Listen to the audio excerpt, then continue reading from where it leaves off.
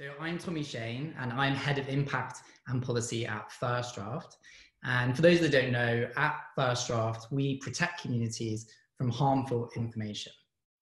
Now, it's my job to make sure that different people like reporters and fact checkers and platforms know what they need to know in order to tackle misinformation effectively.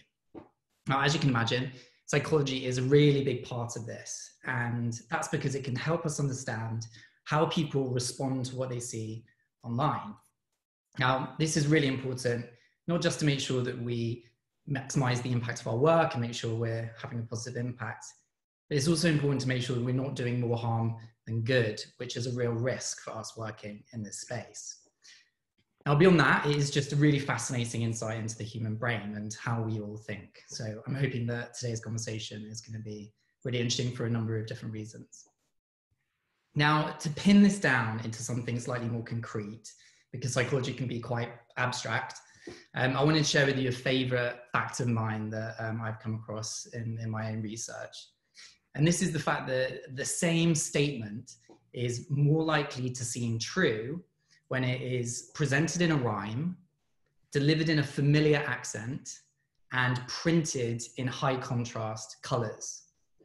Now, these three facts might seem random or disconnected, but they're all to do with an idea called fluency. Now, fluency is a psychological concept that describes how easily we process information. Now, this becomes relevant to misinformation because the more easily we process information, the more likely we are to think it's true. So this has a number of implications for how we should be thinking about responding and designing content for online consumption. Now, to help understand points like this, I wrote a 3-part series covering the most important concepts in psychology as it relates to misinformation.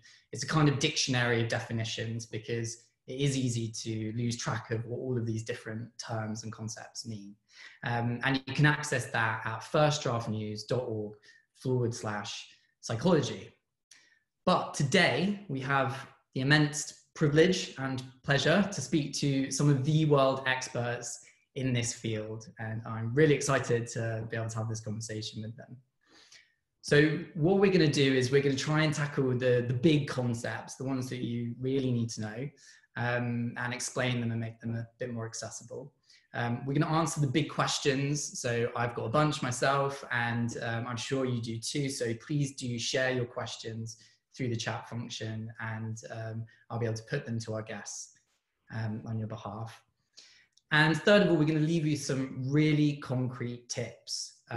Because like I said, everything can be quite abstract. And we want to make sure that you can leave this webinar with something that you can implement either at work or just in your day-to-day life. So without further ado, I'm going to introduce our panelists. So first up, we have Briony Swire Thompson. Briony is a senior research scientist at Northeastern University and a fellow at Harvard. Her research primarily focuses on corrections and how they can be designed to maximize impact. So for all the fact checkers and the reporters on the call, you're going to really want to direct your questions at her. So welcome, Briony, and thanks very much for joining us. Next up, we have Gordon Pennycook. Gordon is assistant professor at the University of Regina and has worked previously at Yale. His research is focused on the ways we use gut feelings versus more analytic ways of thinking and how this relates to misinformation. And he's done some really interesting work on nudges as well. So any technologists or platform people here are going to want to listen carefully to Gordon. So thanks, Gordon, for joining us as well. And last but not least, we have Nadia Brashier, who is a postdoctoral fellow at Harvard. And she studies the cognitive shortcuts that people use to evaluate truth. And her more recent research has been published just a couple of months ago, is on why older adults are particularly susceptible to misinformation. So I hope to touch upon some of this with her as well. So welcome, Nadia, and welcome to all of our guests. Thank you so much for joining us for this conversation. So I thought I would open with a question that is kind of the most important first question to ask, really, which is why should we care about psychology? Why does it matter for people thinking about misinformation? And Briony, I wonder if you can kick us off. Yeah, sure. And hi, everyone. It's so nice to be here. I think I always struggle to answer this question because I'm incredibly biased as a psychologist. I'm like, well, isn't this the most important thing? But I think anytime humans are in the mix, it's important to consider information, like how they're processing the information, like cognition, how you're thinking. Also, obviously, emotions are important. And I think we differ to some of the other fields in terms of trying to look at more established paradigms, maybe like previous research. And we also like to measure things. I think those are the only things I think of. Yeah. Thanks so much. Gordon, does that something that resonate with you? What do you feel like is the key reason for psychology being important? The bias part resonates with me. Although I think it's particularly important to like consider psychology because as humans we have our own ideas about like why people do things. We have lay theories and intuitions, and without research we will feel very confident that we know what's going to happen and what's a good plan forward. If we don't do any research, then we'll make errors. And so like we have blinders when it comes to our own psychology. And that's why it's particularly important to research it, because errors are more likely in most scenarios. Thank you so much. And yeah, no, I think biases are probably something we're going to be touching upon a few times in different ways on this call. And Nadia, what kind of sticks out for you? Do you feel like you're biased as well? And what is it that why is it that we should be thinking about psychology? Definitely also biased. I can relate to what Briony was expressing, but I would agree with Gord that there's a gap between how we think that we think and how we actually think. And that can be useful for both individual users to know and for platforms to take into account when they're coming up with strategies to kind of address this problem. Mm-hmm. And one of the things about the way we think is to do with it's also to do with age as well. So there's all of us think in certain patterns, and we have certain biases, we have certain trends, but but not all people are the same. And I think it's very easy for us working in media literacy and things like that as well to assume that. So I wondered, Nadia, because your research focuses on this question, could you talk to us a bit about who is most at risk from misinformation, and a bit about the reasons why? Sure. So one of the strongest predictors of people engaging with and sharing fake news, specifically political fake news, is advanced age. So older adults are more likely to see political fake news in their feeds, and they're 7 times more likely than the youngest users to share it. At this point, we don't have a lot of conclusive evidence for why that might be, but we do know that some of the sort of lay intuitions about why could be wrong. So I think it's easy to default to the perspective that older adults suffer from cognitive impairments, such as memory troubles, maybe attentional issues, and that's a big reason why they're sharing so much fake news. I would push back against that perspective to say that the research doesn't exactly align with that, and that we should probably be considering other factors like social and motivational aspects, and also digital literacy issues. Because I was reading that trust generally increases with age, for example, which is not something, which is quite optimistic. I quite liked that was true. But there could be some social reasons for this as well, I suppose, your social networks as well. Right, so trust is one important factor, and that increases both in general and for almost every kind of social partner you could imagine. So older adults trust strangers more than young adults do, as well as people like family and friends. So there's trouble with detecting deception. There's this general trust and the belief that people might be being more honest than they are, but also changes in our social networks and who we're interacting with. So as we age, we tend to interact with fewer sort of weak ties. You can imagine the acquaintances you have on Facebook that maybe you've never met. They're friends, friends, friends. Older adults are probably less likely to have people like that in their Twitter accounts that they're following or their Facebook friends. So they might be coming to their news feeds and their timelines with more trust, from a starting position of trust, assuming that close friends and family wouldn't share fake news. Because I guess we've all got that kind of friend or ex-friend from school who we don't trust and they share stuff. But I suppose if you're much closer to all of your friends on Facebook, Facebook might be more of a place where you trust content than for other people. And then I think it's really interesting as well to think about this in relation to, as we're saying, media literacy, because we think a lot about schools and we don't think a lot about, think about high school and things like that. But how we reach people, I think and how we get that older population that is 7 times more likely, I think you're saying, I think is a real challenge for us. And I wondered as well, when we talk about these things that we draw upon, how much we trust people who are sharing things. There's a really important concept in the psychological literature on how we think about truth, which is cues and heuristics, which is like a really horrible word because it's really complicated.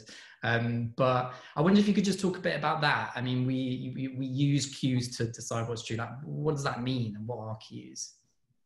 Right. I think about cues as just any kind of information that we might use consciously or unconsciously to decide whether something is accurate. So in my work, I think a lot about things like a truth bias. Are people starting from a neutral point, or are they assuming that the content they see and the things that they hear are more likely to be true than false? So we see this bias towards accepting information, for example. So that's a sort of cue, because most of the information we see or hear in our daily lives is true. So from that perspective, it's fair to assume in a lot of context that can lead us astray in, say, a social media environment. But then things like gut feelings, which I'm sure Gord will talk more about too. Feelings provide information. We might not always be aware of that, but things like fluency, feeling like information is easy to process, we interpret that as evidence that the claim in front of us is true. And then there's the cues that we wish people relied on more, things that we would have to retrieve from memory, things that are a little more effortful, like where did I hear this information from? Or what are some political facts, for example, that I know that I learned years ago that could be relevant in this situation? And I think the one that really jumps out at me, the cue that always jumps out for me is thinking about, bbbc.co.uk, some kind of false impersonation of the BBC website. It's kind of using the brand as a cue, right? To kind of to draw on the trust that you have with that logo or that name, then you'll accept the information. And it's a good example, I think, of how cues can be intentionally manipulated in order to deceive people. And yeah, we've been doing a lot of work on labels and things like that. And just when you think of a social media post, there's just all this different information, like when it was posted, who's posted it, what their photo looks like, whether they're verified. There's just so much for us to take on board. So yeah, I think thinking about the manipulation as well is I'm sure will be relevant for our reader, for our audience. So I wanted to kind of switch gears. When we thought about like what makes people vulnerable, how people make these decisions about truth, who's most at risk. I want to kind of come to this question of corrections, because I know it's going to be one that people really care about. And Briony knows I'm going to be coming to her on this. Briony's done a huge amount of work on corrections and how we can, what tips we should be using when designing things like fact checks. But I wanted to, before Briony gives us her kind of concrete tips of how to do the corrections, I wanted to tackle straight on a very contentious issue, the most contentious issue in the psychological literature, I think it's fair to say, which is the backfire effect.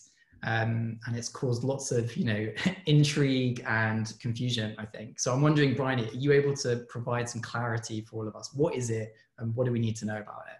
Yeah, sure. I think the first thing is exactly what you said. It's a term that's being used incredibly inconsistently, not just outside of academia, but within academia.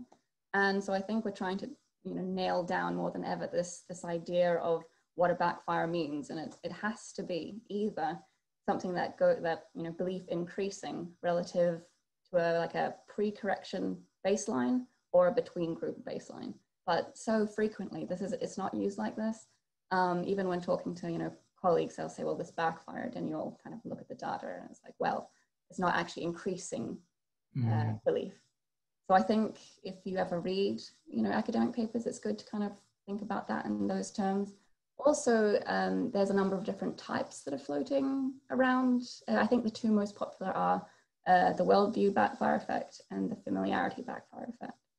So the worldview stems from this motivational reasoning literature, and it's when people increase their belief due to some kind of either they hold a belief really strongly, or they feel like their identity is being threatened, and they increase. So there was initial evidence for this, but we now call actually all backfire effects. We use the term that we don't believe that they are robust empirical phenomenon. And what that actually means is that either in the case of the worldview backfire effect, we really struggle to replicate it, even using the exact statements and items and measurements as in previous studies, or when we try under these what we call theoretically favorable conditions, we just don't find it.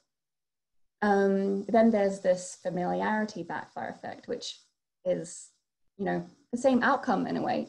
Beliefs still increase, but they're due to different psychological mechanisms.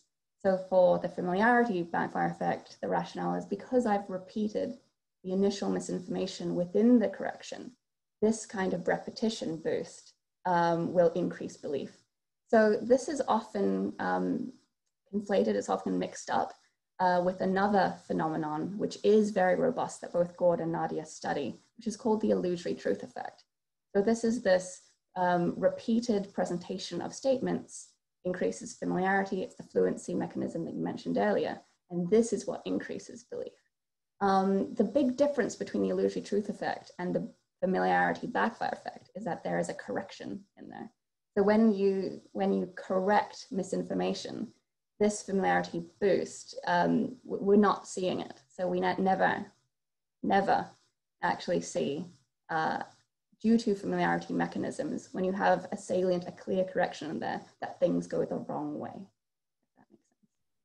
That makes that's exactly the kind of clarity I was hoping for. So to kind of sum that up, there has been concern around if we do a fact check or a debunk, we say the falsehood again, and that says it again in people's minds, and then later on they're going to think, oh wait, what was that thing? Oh, and then just recall what you were correcting as a fact. But are you saying that that's not something then that fact checkers have to worry about?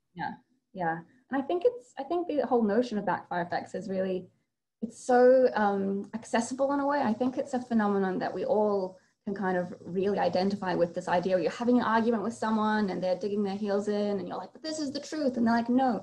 And I just feel like that's something that is very kind of identified, it's very familiar. And I think that the backfire effect rings true to a lot of people, but it's not something that we can measure well in the lab, especially, and not to get too much into the weeds, but when you compare it with just measurement error, when you can't measure something, and belief is really hard to measure. If we're not measuring things well, what's called reliability. So pretty much the consistency of your measure. If you're not got a good measure to begin with, you might just overinterpret noise as this backfire effect. Mm-hmm. And it has persisted, I think, and it's been a difficult thing to unlearn as a community. I think it's a hilarious, as a meta joke of misinformation correction. And certainly, and at least it's a positive story. If I tell you it's not true, it's not gonna backfire. So one of the things I want to ask, and this is a question that I really was keen to ask you about, obviously a big thing that we're going to be looking at is vaccines and trying to debunk around vaccines. There's a kind of very strongly motivated anti-vaccination community and individuals out there, a lot of skepticism. And And I have seen some studies, or at least one, that shows that giving corrections can, just in the people that are most against vaccines, decrease the intent to vaccinate when they're corrected about it. And I suppose this is kind of like a broader question here. If there are exceptions, because I know it's been established that it's not the norm, but there are some exceptions. Do we need to worry about that, especially in the field of vaccines, or are we kind of okay to just correct? Yeah, I mean, vaccines, like it's a great example, because there have been not just one study, but several studies showing the backfire effect with vaccines. And I mean, you know, as a scientist, you always want to be very nuanced and couch, and it might occur under some circumstances, but we still haven't found these cases consistently. These subgroups, also with vaccines, back to that, the question of, as I mentioned, this reliability, things are very unreliable when you just use, say, one question to measure something. So pretty much, if you just say, do you intend to vaccinate, your child? Do you intend yourself to get vaccinated? And that's the only thing you ask people. This is when things have a lot of error. And in 100%, in every single case that vaccine studies have found these backfire effects, they have only ever used one item. In the ones that don't, they use more.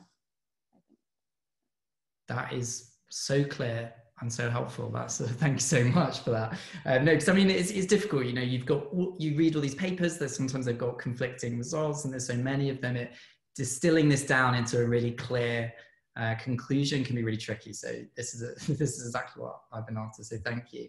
And so I wonder, it begs us to ask, what tips do you have for the people who are going to be doing this a lot about vaccines, a lot of fact checks and corrections about vaccines, and more generally than that? Are there some things that you would say that's really jumped out, and especially some things that people might not know, but also anything you've got for us? I'm sure people want to hear. Yeah. Well, firstly, I think the obvious one from what I've been talking about, the backfire, is don't be afraid. Don't be afraid to correct. Even with the researchers who are in this group who still believe that it does occur under some circumstances with some people, even they would never say, never correct this type for this group. I think on the whole, we should always be correcting misinformation. That being said, there are better ways than others, and just because you're not getting a backfire doesn't mean that you're getting the most effective version. So there are a number of things you can do. There's I think one of the most popular is what's called, you fill the gap. When you retract a piece of misinformation, you want to say what is true and accurate. That can often be really hard, especially in something as new as the pandemic, because often we just don't know what the facts are yet. And you'll never get as good of a belief update if you don't have those kind of these factual information. Also, I think that's definitely the main one I can think of. Other. No, the filling the gap, and I mean, we are obviously still in the middle of a pandemic, and I think what the filling the gap really reminds me of is right at the beginning of the pandemic, when there was a lot of confusion and concern around the origin of the virus, and that was a big first question lots of people are answering, and the fact checkers were in a difficult spot in relation to filling the gap, because they kind of could correct misconceptions, but they couldn't provide a positive story, a kind of genesis story of the fact check. So it's really hard. It's the perfect storm for misinformation. Yeah, and there are limits, as you say, to how much people can fill the gap, but that's still really... Actually, on that note, I think it is always a good practice to make sure that corrective element is really clear and salient, so that even if people skim, even if people aren't paying attention, no matter what, people don't miss the fact that this is not true. I think that that's also something really important. You don't want to like put like, you know, 5G towers cause coronavirus in the headline, and then, oh, it's not true in the body. You know, like I think always pairing this idea of saliently pairing the corrective element with the misconception is also super important. I guess as well, even on a headline, getting that tag, you know, false or misleading by the beginning of the headline, even that I'm guessing is it will there. Yeah, gotta make sure the false tag is there. And to bring this question back to this question around age as well, Nadia, I mean, I'm conscious that we talk in general terms, and you know, partly that's exactly what we need to do. Are there kind of any tips you have if people are working with older adults, whether it's correcting or helping them understand misinformation? There's some kind of nuances in that respect that we should be mindful of. Yeah, I mean, Briony has done some of this work as well, showing that older adults, it may have an especially difficult time with corrections, and in general with pairing a piece of misinformation with the tag, the contextual detail that it's not true or it's disputed. So keeping that in mind and using the strategies that we know make corrections more effective in general, like giving detail, replacing rather than just repeating, those things are especially likely to benefit older people. Great, okay. Well, I wanted to kind of switch gears here and talk a bit more about this kind of question of prevention, as much as what am I saying? Correction, sorry. So this kind of leads me on to a lot of Gordon's work, which has been on this idea of nudges. And I wonder, Gordon, could you kind of jump in here and tell us a bit about like what is a nudge, and why is it something that people are talking a bit more about now than they have been in the past? So in the context of why we're talking about it for misinformation, I think it comes down to what I said before about understanding the underlying psychology of what's going on. And so like most of what has been discussed, the kind of errors that people make, you know, given that the worldview backfire doesn't seem to be that big of a influence on why people make mistakes, it seems to be that it's mostly kind of a matter of kind of inattention, right? That is, when we're engaging with social media, we're not really in the right kind of mode of thinking that we should be in to like be able to recognize what's true and false. We're just scrolling with our mouths open, and it's mostly like pictures of dogs and babies and stuff, and then you see like a news headline and you're not really engaging with it the right sort of way. And then people often don't read the story before they share it, and they don't probably even think about whether it's true. You know, we have studies showing that like people will share headlines without, you know, they are, if you ask them directly about whether they think it's true or false, they're actually pretty good at distinguishing between true and false content. Like, you know, they think the true stuff is like 50% more true than the false stuff or whatever. But if you ask them instead, you know, would you share these on social media? They're terrible at distinguishing between what's true and false. And in many cases, sometimes we show that people will actually share that as one group of people who's asked about sharing will share more false stuff than the people who's asked about truth say is true. That is, people are sharing things that they could identify as being false if they bothered to stop and think about it. And so the nudge that we're talking about is a way of changing the way that people kind of think, or at least getting them to think specifically about whether it's accurate before they make a choice about sharing. The idea is that the kind of automatic processes that are going on, the kind of intuitions people have when they're engaging with like news content on social media, just aren't directed towards accuracy and so forth. But people still do care about accuracy. Like if you ask them directly, almost everyone says it's important to only share accurate stuff. They just aren't thinking about it. And so we are coming up with ways to kind of nudge people to think about accuracy, and we've got some evidence that it can actually be effective. Yeah, because I definitely go on social media to like relax a lot of the time, to get some downtime, to not, because I've been thinking so much my work, whatever, and I just go on. But I guess it is that really tough ask when, you know, somebody is on there that they're not really thinking, and how do you get them to actually get them to be in a bit of a more skeptical, kind of critical way of thinking? And so the questions, so is it the nudges you've kind of been looking at are things like asking people just, do you think this is true? Is it that kind of thing? Yeah, we don't like tell them to do anything. We don't tell them you should start caring about accuracy now and don't make mistakes. Like there's misinformation out there. We don't do that sort of thing. What we're doing is just triggering them to like to think about the context of accuracy. And so one way to do that is just to like in our experiments that were actually like in lab experiments, we just ask them a question about whether something's accurate.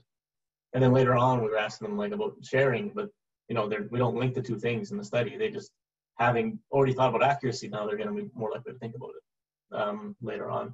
Or like we did a Twitter experiment where we had a lot of people follow these bots. It's a long story, but basically what we did is we sent people a random direct message asking them about accuracy, which of course almost everybody ignored, but we still, you know, put that thought about accuracy in their head, and the quality of the news content they shared in the 24 hours after that improved. And so like the way, you know, it's not a particularly complicated mechanism. It's just people aren't really thinking about that. And if we can do things, ads, you know, campaigns, conversations such as this that get people to think about accuracy more, they can have a small impact. Of course, it's not going to solve everything. It's just one little nudge that might make a small improvement, but it's a way to be more proactive about people's kind of fact checking themselves. You know what I mean? And you know, I think if there are any people working at platforms on the call or has influence with platforms, I think this is a really tangible thing for platforms to do, and they already do it with things like bullying content. You know, Instagram, I think, has like a little notice comes off of it to text kind of bullying language. It'll say, you sure you want to post this? Again, it's not stopping anyone from saying anything. It's just giving a prompt so someone can reflect and think a bit about what they're doing. So I think there's a massive room here. The one thing that Twitter has done is it's introduced it's testing, I think, a little thing that comes up if you haven't clicked on an article telling you to read it, which I think is a little bit passive aggressive to be like, I haven't actually read that. We know you haven't read that. You should be sharing it. But in a way, I think they haven't quite got this principle that you're talking about. I think it's this idea of asking you to think. So yeah, I would encourage anyone thinking about anyone working at platforms to be thinking about this work. And on the subject of prevention, because this is about people not sharing stuff. So rather than, so you don't even get exposed to it, you don't even have to do the correction, based on this really important principle that prevention is preferable to cure. It's like very hard to get stuff out of our heads. So let's just try and not get it in people's heads to start with. I think we were just mentioning here something about pre-bunking. I wonder whether that's something, you know, because this is preventative, this idea of pre-bunking. It's also called inoculation. I think maybe there are some kind of other versions of that term as well. And Briony, I wonder if this is something you could kind of pick up for us, because on this question of prevention. Yeah, sure. I haven't done any work on it personally, but from what I read, it's highly effective. So it is always better to get there, obviously, before than after. But it's different from, like, inoculation is different from like giving people, going to say, oh, you're about to be exposed to misinformation. It's not like a warning. What it is like, it's giving people the tools.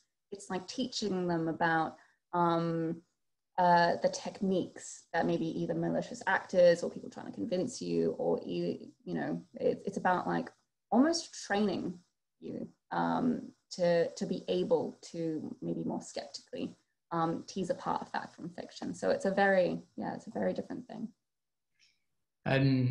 Yes, I think Claire Wardle, who is the US director of First Draft, was talking in this kind of really compelling analogy about the fact that lots of photos that were maybe taken like 10 years ago get circulated as if they were true, and people just don't even know that happens. That's even a thing to be on the lookout for. And she was kind of talking about it in relation to, you know, photoshopping models. It's just something that we've now become accustomed to keep an eye out for. We understand that that's something that people do, and we need to be aware that these tactics are at play. Sure, giving people a vocabulary to be like, that's like, you know, that's a picture from 10 years ago. I understand that. Like, I think it can be really effective. So I want to pass over to Jen now, and I think there've been quite a lot of questions from the audience. So Jen, I don't know if you've been able to kind of pick any of them out for us, but please share them with us now. Sure thing. We've had a few good questions actually. I have one here. It says, is a cognitive public health model necessary? If so, can we adapt traditional clinical modalities or interventions, i.e. cognitive processing therapy, dialectical behavioral therapy, and to serve as a form of cognitive prophylaxis? Wow, that is a very interesting question. I think prophylaxis is kind of similar to this question, prevention, but I'm going to have to defer to the experts on this. Gordon, you've unmuted, so do you want to tackle this one? And maybe help tease out. Yeah. That's a really interesting question. I think to like bring in the public health angle is interesting. I mean, I think that's what education is for. Like, I think that the way that we should be teaching kids in schools direct skills that relate to educating the mind should probably be like specifically, learning about critical thinking and digital literacy and media literacy. And like, I mean, presumably that is being done in some schools more than others, but it should be as basic as mathematics, right? Because it's almost as central to people's choices. Like, you need to use math for your jobs, but also we need to not fall for misinformation. So I guess, I mean, it is a public health issue, but I mean, so it's, if you draw out anything else, so everything is a public health issue essentially. So that would be that we have the infrastructure for it. We just need to tailor it to the modern problems essentially. Yeah, that's really interesting to think about health, because I know that's definitely the way that Twitter is thinking about its conversations, healthy conversations. It talks about a lot. Thank you for such an interesting question. And can we take another one from the chat, Jen? Sorry, guys. Sure thing. I'm back. When you refer to older people trusting strangers more, what range of age are you referring to? And what year did was the information collected? And was the information any from the US? Thanks so much. This is a really helpful set of questions. And I want to turn to Nadia to answer these, but I also want to kind of pick up on this question of the US as well. I think that's a really interesting question about, who are we sampling, and how should we be thinking about the participants in these studies. So Nadia, can I ask you to kind of come to this question on age, and then please do jump in on this question about the US focus. Sure. So when we talk about older adults in our research, we typically mean people older than 65. In my studies, I typically focus on 65 to 85. The studies on increases in trust have been in the last 10 years, and it was not limited to just US samples. So that effect seems to generalize across cultures. Does anyone want to pick up on this question of US? Because I know that some of the studies are US focused. Is that something that people should be looking at critically when they read papers, or what should we do? Briony, you look like you're... Yeah, in short, yes, definitely. I think cross-cultural research in this kind of field is incredibly slim. And the only study I've ever done which looks at cross-culture, a study looking at an effect between the USA and Australia, which we can consider in terms of like spectrum of the world culture, we would consider at least in English-speaking country maybe more similar than others. We found a massive difference. So I think like you can't always expect a lot of these things to replicate, and the reason for why these cross-cultural differences sometimes don't replicate, I think is not only really interesting, but that would open up a whole nother kind of set of research questions as to why, like what psychological mechanism are we missing in one culture but not the other. Can I jump on that, Tommy, as the resident Canadian? One thing also, like there's actually a specific, many issues with just only focusing on doing this research in the States, but one of it has to do with the political atmosphere in the States isn't particularly representative, let's say, of other countries, and some with less different ways. But part of the narrative in this area at the start was focusing explicitly on politics, and like this conversation now would have been crazy back then because most of what we're talking about now is underlying cognitive mechanisms that aren't really about politics. And that what's remarkable is we've gotten there despite the fact that we've been doing these studies by and large in the States. So we probably would have got there faster if we weren't doing that. But it's an important consideration for sure. Thanks so much. A really helpful question there. Jen, hit us with another one. Sure. Okay, we have another good one here. To what extent should journalism admit uncertainty? Would it create another gap? For example, in Brazil, the official database on COVID-19 numbers of deaths and cases are not qualified. Generally, the numbers are underestimated. Instead of just using these database data, journalists write papers on how the data is not enough to clarify the real situation. So yeah, there's been a lot of uncertainty thrown on the case statistics, which is to some extent valid. So yeah, this is a really, really interesting question. Obviously, uncertainty is really tricky to convey. So I wonder, Briony, is this something you can touch on? And please do jump in, anyone else as well.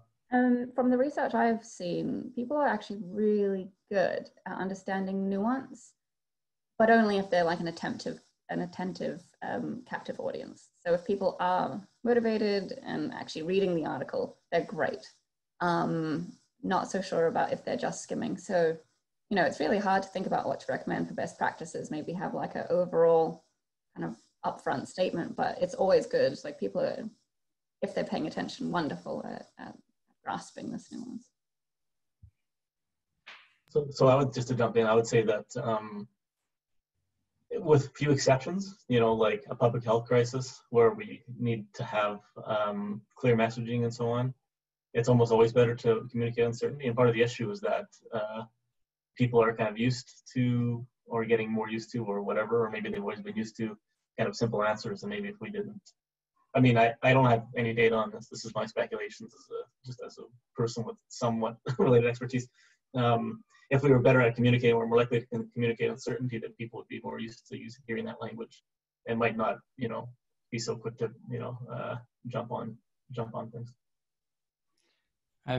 That's really interesting. I mean, to pick up on a point there, Briony, you know, it's almost as if you can guarantee that you've got more of a captive audience the further down the article you get, because they're more engaged. So maybe that's even, you know, start getting into the weeds of it further down. Yeah. A colleague of mine actually even looked into this, into like looking at how people read different types of content differently. And yeah, I think it's important to know like where people start and where people stop, for example. And I've read also that there's, you know, being transparent about how we know what we know, kind of explain the boxes, that can also help. Is that, if I remembered that right? Do you mean like how we know what we know, like metacognition, or? Or so in an article, in a news article, kind of explaining how we found this out. Only scientific. That's like a pet peeve of mine when I'm reading an article and I'm like, they're like, science says or studies show, and I'm like, I'd like to cite this or read it myself, but there's nothing to be found, and I have to Google some like term, or like even just, you know, even if they say the, you know, scientists at this university, and I'm like, who are they? I think I'm all up for more clarity. So Jane, could you share another question with us? Thank you very much for the person that asked that. Sure thing. Okay, I'm going to link two questions. Here, the first one says, can you give an example of successful correction? And then the second question is, how effective is a correction from a friend or family member on social media and messaging apps? In my experience, people do not like to be corrected. Maybe they feel their intelligence is questionable. Does anyone want to jump in and tackle this one? So I think we've got an example of a correction, and then also something about coming from family and friends. Any takers? Go for it. Yeah, so Letitia Bode has done some work on this, so showing that, you know, it can be really effective if you see something on social media, see a post, and then you put the correction, you know, underneath, and that way, like, the audience who are looking at the post both sees both the misinformation and the correction at the same time. It's true. Like I'm always a big fan of recommending, if you're going to correct someone, to do it nicely. There has been work to show that that doesn't reduce belief particularly more than if you say it in a nasty way. But my recommendation is there are other things to kind of aim for apart from just belief change. You're probably also trying to maintain relationships with these individuals, and like it's probably a good thing to kind of, you know, just, you know, why not? In terms of what's a successful correction, there's been some evidence to show that, ironically, kind of reminding people what the inaccurate thing is, and then saying it's false, and then saying the reason why, is quite an effective structure. That being said, a lot of these kind of formatting recommendations of corrections often find like nothing. But if anything, it's sometimes when people are recommending this fact-first structure, like to say like you put the correct information before you say the false information, it doesn't work that well because people don't know what you're talking about. You know, so you have to kind of like, it just makes sense. Like people need to know what you're correcting in order to correct it. Yeah. And I guess it also touches upon this question of cues again, because you were touching upon the idea about older adults having kind of fewer, stronger ties of people on social media that they follow. Is it, you know, how important is it who sends stuff to you? And, you know, if it's coming from a family member, are you more likely to be less critical? Like how did that social side of things work? Right. So I think the people closer to us obviously seem like more trustworthy sources than a stranger. So I think, of course, that matters for young adults as well, right?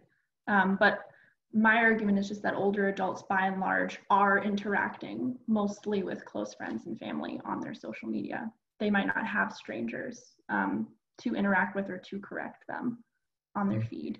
But in general, I would recommend to just the average user to correct the older people in their lives if they see them sharing misinformation.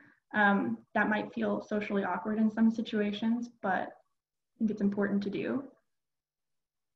They're voters as well. They're big voters. So you want to make sure they're informed. You know, one of the other examples I was going to use in the introduction was this study that found that if you ask someone to write down a personal quality about themselves that they're proud of, they're more open to having their beliefs challenged. And it's kind of like this interesting example of, you know, just how it is hard to correct people because our beliefs are really personal to us as our identity. So yeah, I think I wonder from that, you know, try not to be too attacking people and try to build someone up and be empathetic. It's certainly part of the advice that we give at First Draft. Jen, I think we have time for a couple of more questions. If we've got kind of final tea for us. Yeah, there are a few more. Okay, so we have one here. It says, how do you deal with misinformation shared by experts, say a doctor, but of homeopathy, or those in power, say elected leaders, especially because social media platforms might not be able to do anything concrete about it? So what should people do was the question. So how do you deal with misinformation shared by experts? Gotcha. Yeah, well, I mean, we've seen a lot of misinformation from people in power, so this is a really relevant question.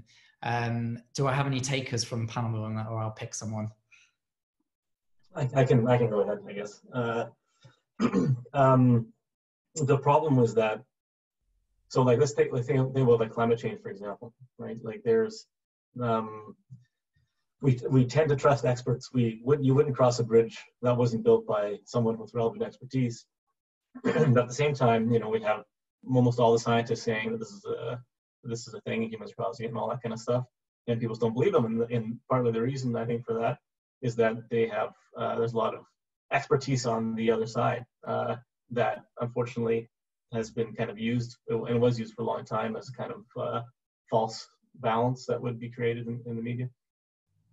And so when you have ostensible experts, or at least trusted people, saying things that are false, we need to communicate something about the weight of evidence you know, that there are other experts, not just one other person who disagrees, which makes it seem like 50-50, but like a lot of people, a lot of relevant experts are saying it's wrong. So one expert isn't really that meaningful. If you have, you know, thousands of them that are saying this is just one person, then that's much more powerful. I mean, at least in theory. Yeah.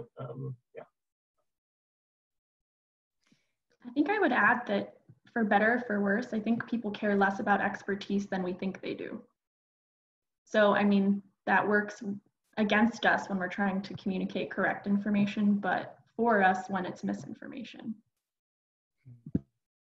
Yeah, Sorry, so jumping on that point, absolutely. Yeah, we've seen like multiple times that, especially when correcting misinformation, it's trustworthiness that matters far more than expertise, which is kind of, you know, it's tricky because people build their trust in like different ways, and we're still even working out how that works.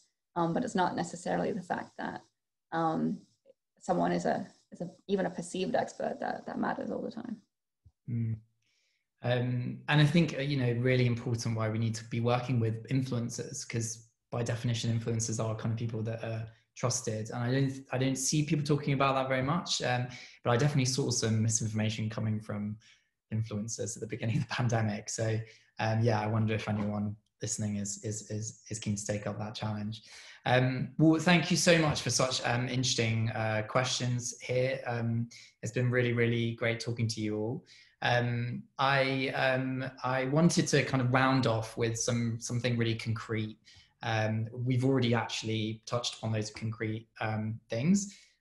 So I'm really happy for that. But yeah, I wondered if we could kind of distill some of this down into kind of like your one piece of advice, or your one thing you would want either a reporter or a fact checker, or someone at a platform, or someone else, maybe just even a member of the public.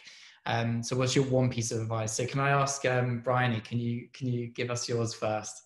Oh man, just one. I don't know if I can, especially after all the tips I've given. Obviously the correct way, especially for fact checkers, that's a good thing. But also repetition matters. Like, you know, just saying it multiple times. I think sometimes fact checkers or the media in general are hesitant to, they're like, oh, this has already been said. But not only will you be reaching new audiences, you'll probably be reaching new people to like that put in maybe slightly different search terms.